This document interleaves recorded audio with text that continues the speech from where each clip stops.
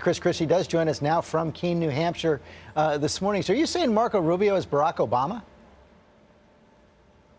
What I'm saying, George, is he's a first-term United States senator, and he has had no experience at all of ever managing anything, and that we've tried that once before, and Republicans have watched over the last 7 years as the president has made this government more and more dysfunctional. We need to make sure that we nominate someone who not only can beat Hillary Clinton, but also can manage the government and get it back on the right track once they're elected president of the United States. No need to take those chances, George, on someone who's never managed anything larger than a 30-person Senate staff. Marco Rubio says you're lashing out because you're losing, and that new poll out this morning does show him moving up into second place. You're stuck at 5% down in sixth place right now. George, you know, Marco could say whatever he wants about that, but this is his experience or lack thereof. I mean, he just doesn't have any experience, George. All he has is experience of being a legislator. We've tried that as a party and as a country, and it doesn't work. You've been hitting him pretty consistently for the last several days. Is that pretty much a concession that if you don't beat him on Tuesday, it's the end of the line for you?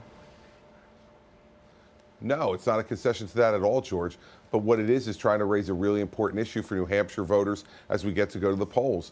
The fact is that we need to make sure that we have a candidate who actually knows what they're doing. We need to have a candidate who's willing to take questions from the press in an unguarded way. We need to have a candidate who does more than just 45-minute drive-by town hall meetings. I mean, Marco Rubio has been the most protected, coddled candidate in this entire race. And so what I've said before is let the boy come out of the bubble. Let's see what he can take when he can take the heat, because as you know, the heat that he'll get from Hillary Clinton if he was ever the nominee will be much greater than anything any of us can throw at him. We also have this controversy to bring up about the Iowa caucuses. Donald Trump and Ben Carson lashing out at Ted Cruz, suggesting that he stole the Iowa caucuses. Merit to that argument? I don't think so. You know, I don't think any time in politics when you lose and you ask for a do-over, that's something that gives people a lot of confidence in your leadership ability. You know, the results are the results. You move on and you go to the next contest and try to win the next contest. Stop focusing on the rearview mirror and look through the windshield. You have been focusing so hard on New Hampshire, done town hall meeting after town hall meeting, making the case now for several months, but you do appear to be stuck right now. How can you change that? Just keep working, George. That's how you do it. You keep working, do well in the debate on Saturday night. I will tell you this, you look at the polls that were going into Iowa, the polls, the last one, the Des Moines Register, was wrong on Donald Trump and Ted Cruz by 9 points. It was wrong by Marco Rubio on 8 points. This has been a notoriously difficult thing to race to poll.